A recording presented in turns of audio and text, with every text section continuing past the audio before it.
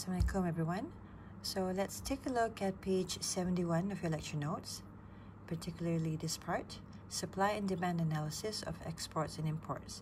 Now here we are going to understand how prices and quantities of imports and exports are determined in world markets. Let's just focus on this left-hand side first. Okay, so here what we have here is the US domestic aluminum market. Okay, so you know what domestic means, right? It's where the supply and demand domestically in the US market for aluminium.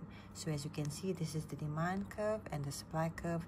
So where the two lines intersect, you have quantity of aluminium is in equilibrium, which is 100 millions of pounds, and this is the domestic price, $1.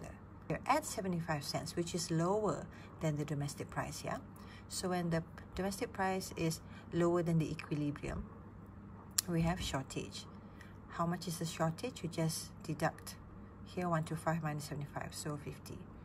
All right, so this shortage of 50 here is basically what US needs, right? Because there's excess demand. Similarly, if the excess demand is much wider at 50 cents, right? So the shortage here is 100. How do you get that? 150 minus 50. So as you can see, the lower the price below the domestic price, the bigger is the shortage. What shortage means is that US needs to buy it from other countries. So that is why now if you look here on the right hand side, so when we have a shortage, the country needs to import. As you can see earlier, the shortage is 50. Therefore, the US needs to import 50. Okay.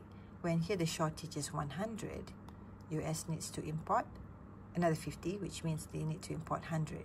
So now it starts here. What is this? This is basically the domestic price. So if you like extend this point to the amounts to be imported, this is where we have the US import demand curve. Now, likewise, let's talk about what happens when the price is higher than the domestic equilibrium price. As you can see earlier, $1 is the equilibrium price of aluminium.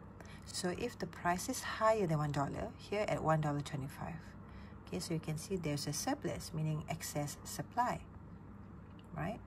Excess supply, which is 125 minus 75. So we have a surplus of 50. And here, when the price is much higher at 150, we have a surplus of 100.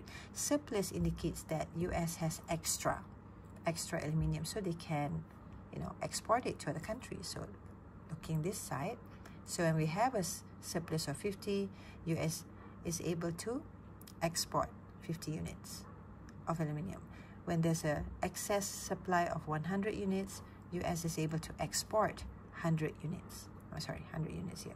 So, similarly like before, if you just stretch or extend the point from the domestic price to the points of export, so you'll have the US export supply curve. So this is basically how the US export supply and import demand curves look like. Okay, so this is for one country, US. You can look at another country, Canada, right? So same thing here, right? So we have the equilibrium domestic price in Canada, which is 75 cents. Okay, so this is where the point of equilibrium is. So any price lower than 75 cents, there's a shortage. So when there's a shortage, what it means is that the country needs to import. See? Import. Any prices higher than the equilibrium price, there's a surplus. So every time there's a surplus, the country can export. Here. All right, so why are we learning these two import demand and export supply curves for these two countries? Because we want to determine prices and quantities in the world market. So what we do now is we combine these two. We take this, we put it on top of the other country. So this is what we have.